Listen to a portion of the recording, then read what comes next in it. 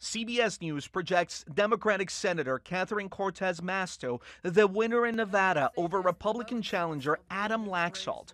That gives Democrats control of the Senate, with Vice President Kamala Harris as the tie-breaking vote. Earlier, CBS News projected Arizona Senator Mark Kelly the winner in his race against Republican challenger Blake Masters. It can be tempting to remain focused on the things that divide us.